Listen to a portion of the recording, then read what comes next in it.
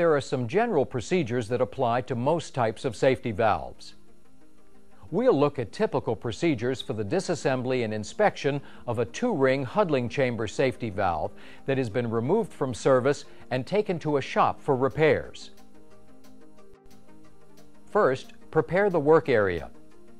Gather all the necessary tools and check the valve's nameplate data so you can locate reference material and order new parts. Clean the outside surfaces of the valve. Cleaning makes the valve easier to handle. It also prevents dirt and corrosion particles on the outside of the valve from getting inside when the valve is taken apart. To begin disassembling the valve, you must remove the release lever assembly. First, take out the cotter pin that locks the pivot pin in place. Then pull the pivot pin out. As each part is removed, set it aside in a safe place so it won't get damaged. Next, take off the release lever and then the cap that protects the top of the stem from getting dirty or being bent. Then, break the lifting nut and the lock nut free. Turn them off the stem and set them aside. The next part to be removed is the compression screw. The compression screw is precisely adjusted to maintain the exact amount of tension on the valve spring that's needed for the valve to function correctly. For this reason, you should carefully measure the screw's position. Write the measurement down so you can refer to it later when you reassemble the valve and must return the screw to its original position.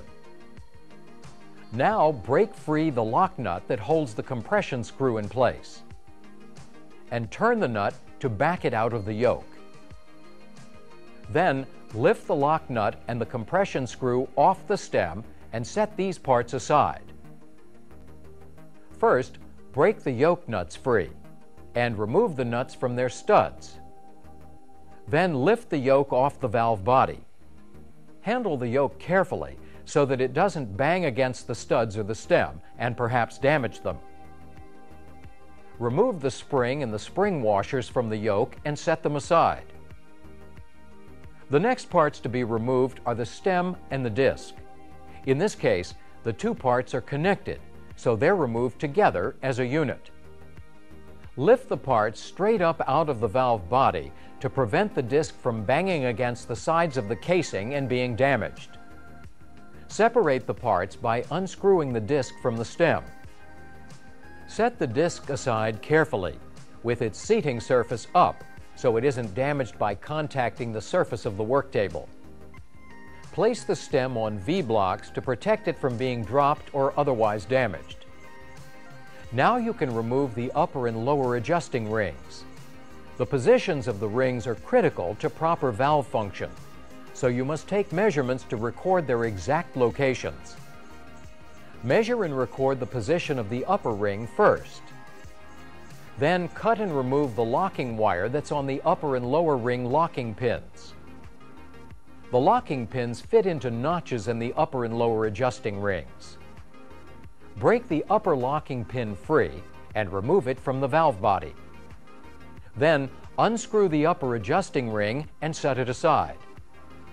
Now, repeat these steps to remove the locking pin for the lower adjusting ring and measure the exact position of the ring.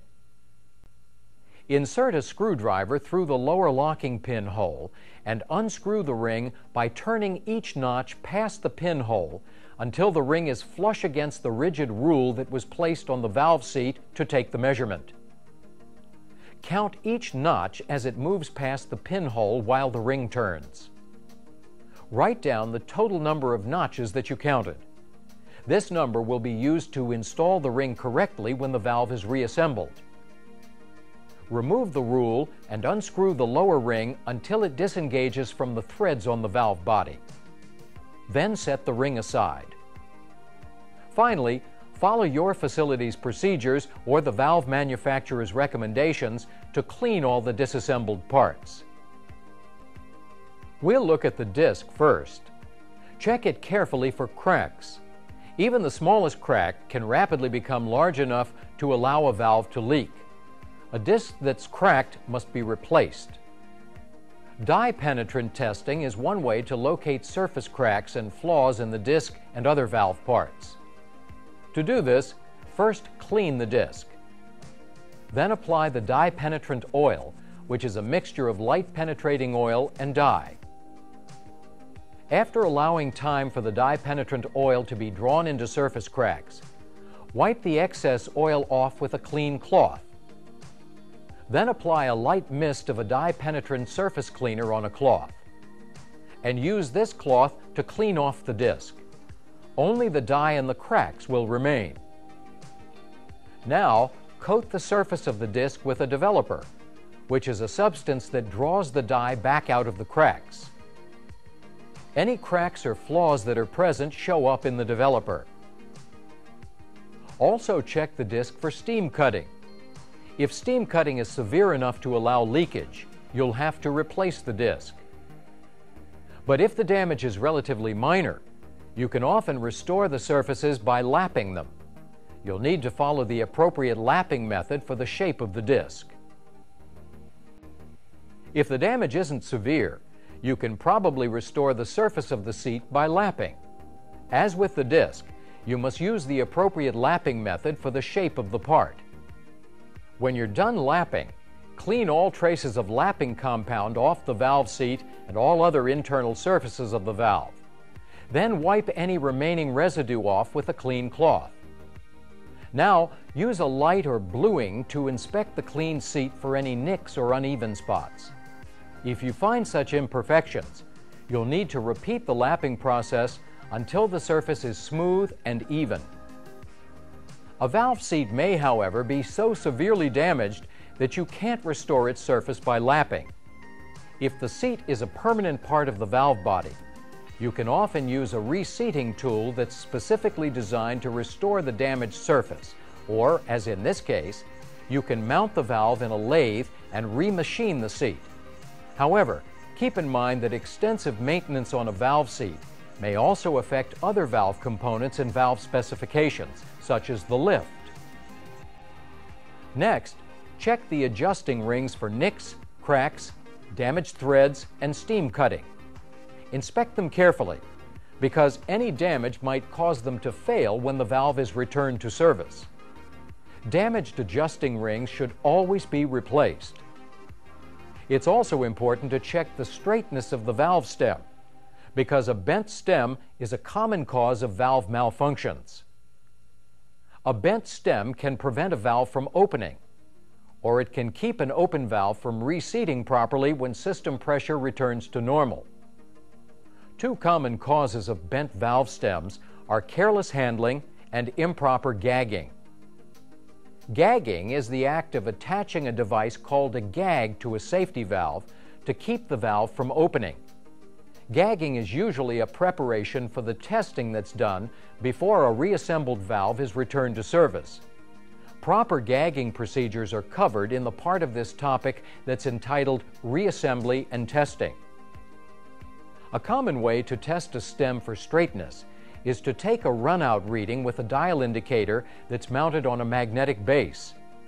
With the stem set up on a pair of V-blocks, place the dial indicator beside the stem and secure the dial indicator's base in position. Next, press the stem of the dial indicator against the surface of the valve stem until the dial indicator's stem retracts about 1/4 of its length. Set the dial indicator to 0 to provide a reliable reference point for the reading. Rotate the valve stem slowly while you watch the dial. Be careful not to bump the valve stem or the dial indicator. Compare the maximum change in the reading on the dial indicator with the specifications given by the manufacturer. If the runout is within the specifications, you can reinstall the valve stem. But if it isn't within the specifications, this indicates there's an irregularity in the shape or the straightness of the valve stem, and you must replace it. Also inspect the valve stem carefully for cracks and other signs of damage. The end of the stem that fits into the disc must be smooth and round. Because it acts like a ball and socket joint inside the disc, so that the disc can align itself properly with the valve seat without damaging the stem. Flat spots on the disc end of the stem can cause uneven contact and unwanted friction between the stem and the disc. If either the stem or the disc is replaced or has any flat spots, you must lap the two parts together. This lapping process is called grinding in. Apply a thin layer of abrasive compound to the end of the stem and use a rotary motion to grind the stem into the disc. The grinding in continues until smooth, even contact is obtained between the stem and the disc. After a safety valve has been disassembled and its internal components have been inspected, the valve must be properly reassembled and tested before it's returned to service. The valve reassembly procedure is basically the reverse of the disassembly procedure, but there are a few tasks specifically associated with reassembly that you should be aware of. One of the first steps in safety valve reassembly is making sure that you have all the correct replacement parts and that the parts are in perfect condition. Lubrication is also an important part of reassembling a safety valve. You should follow the valve manufacturer's specifications for the exact type of lubricant and the method you should use to apply it. Typically, an anti-seizing compound is used to lubricate threaded surfaces so they won't stick together or seize as a result of temperature changes during valve operation. Also, during reassembly, it's absolutely critical that the disc and the valve seat make perfect contact so steam can't leak through the valve. Once you've completely reassembled a safety valve, you must test it to make sure that it's working properly before you return it to service. As with all other aspects of safety valve maintenance, you must follow your facility's procedures or the manufacturer's instructions for the specific valve that you're testing. But we can cover some general concerns that apply to most valve testing situations. Before you can test the valve, you must reinstall it. Take the appropriate safety precautions and follow your facility's procedures to make sure that the installation is done correctly, so you prevent leakage and other problems. Next, prepare to perform the necessary tests. An important preparation for many testing procedures is gagging the valve. Gagging involves installing a device called a gag that keeps the safety valve from opening during testing. We'll look at a typical procedure for installing a gag on a 2-ring huddling chamber safety valve. The valve's release lever and the protective cap have been removed so the top of the valve stem is exposed. Now align the stem of the gag properly with the valve stem. Then attach the jaws of the gag firmly to the yoke to prevent the gag from slipping. Finally, tighten the gag finger tight only. Never use a wrench on a gag. Gagging a valve improperly can be disastrous. Damaged valve parts or serious injuries can result if a gag were to slip and the valve open unexpectedly. So it pays to keep in mind some basic safety tips about gagging. Never apply a gag to a cold valve that will be heated. The valve stem expands considerably as temperature increases, and if the stem isn't free to expand, it will be bent. Never leave a gag on a safety valve during normal system operation, because a gag makes a valve inoperative, and the system or equipment that the valve is installed on will be unprotected. Finally, many plant systems contain several safety valves. When you test the popping pressure of any of these valves, you must gag the valves that are set to open at a lower pressure than the valve that's being tested.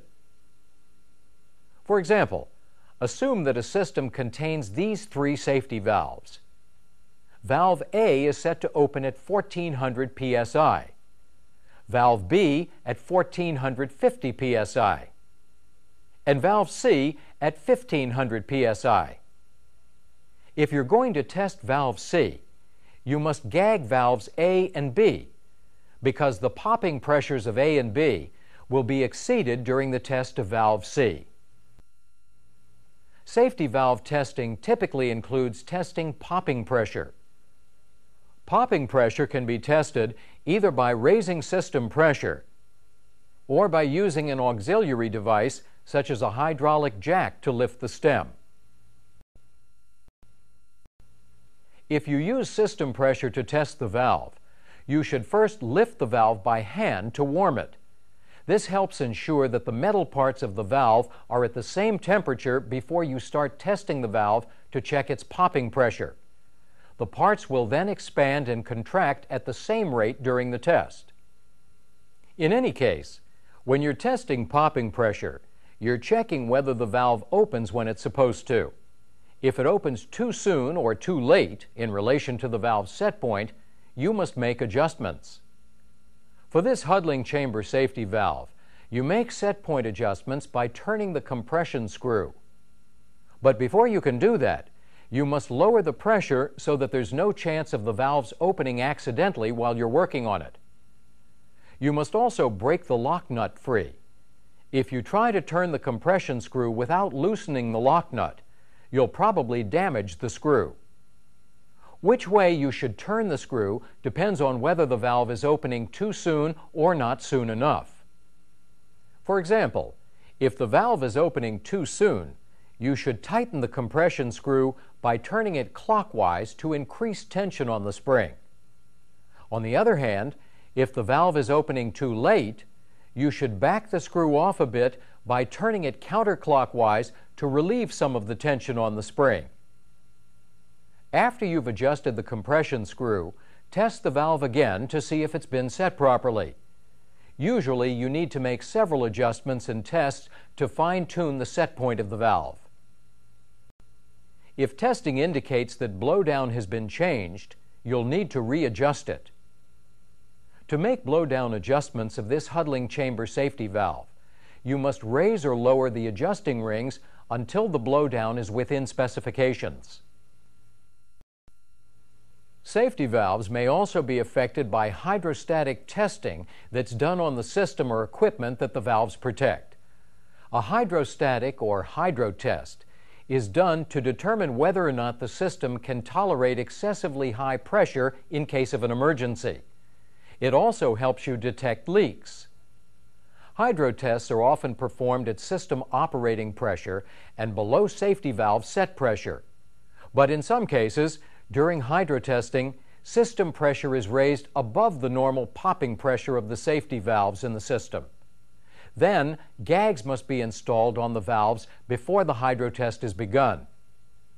If the gag on a safety valve is properly aligned and tightened, the valve won't leak during hydrostatic testing.